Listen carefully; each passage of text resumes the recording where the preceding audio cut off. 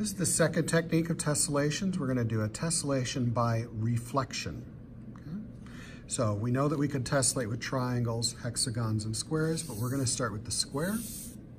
And reflection is very similar to translation in that we go from one corner to an adjacent corner with a cut. We go ahead and we cut into the shape, and we do something that's hopefully not too complicated, but also not too simple either. So I'm going to go ahead and use my scissor and cut along that line. Again, don't be too worried about being perfect on the line. It's still going to work because all we really care about is the cut edge. The cut edge is more important than the drawn edge.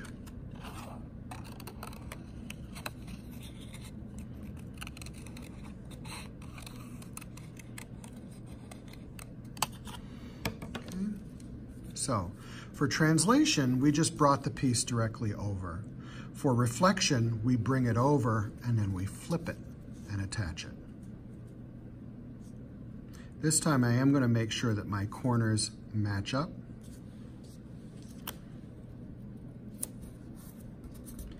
And I want to make sure that there is no gap or overlap between the pieces. The same idea before, we're going to be cutting from one cut edge across the figure, across the tape, to the other cut edge. So I could cut from here, I could cut from here, I could cut from here. It doesn't really matter, but I am going to cut from here for now. And I could swing this around and cut all the way over to here. I could go over into this area. I'm just going to go over to this point, which is already in my paper.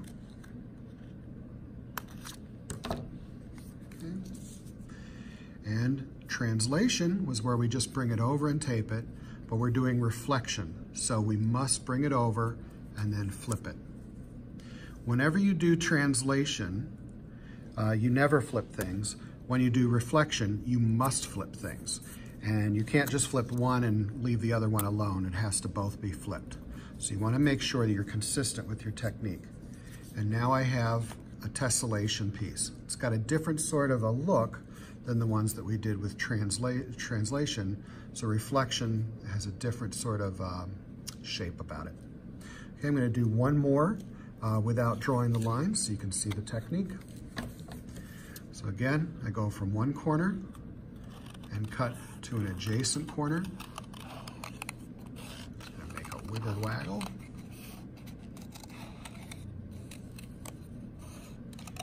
Bring it back.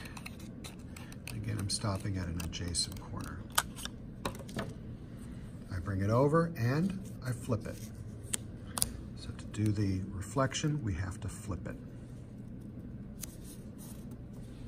Okay, again, I cut from one cut edge somewhere down here over to this side. I could start here, I could start here, could start here.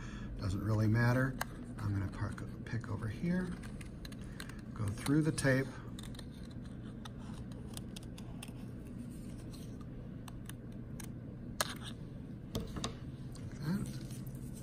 where it was, bring it over, and I flip it. Bring the two edges together, make sure the corners match up, and I tape it so that there's no gaps. If I have any tape that sticks over the edge, you want to make sure that you fold that over or rip it off or cut it off, and now I have a tessellation piece.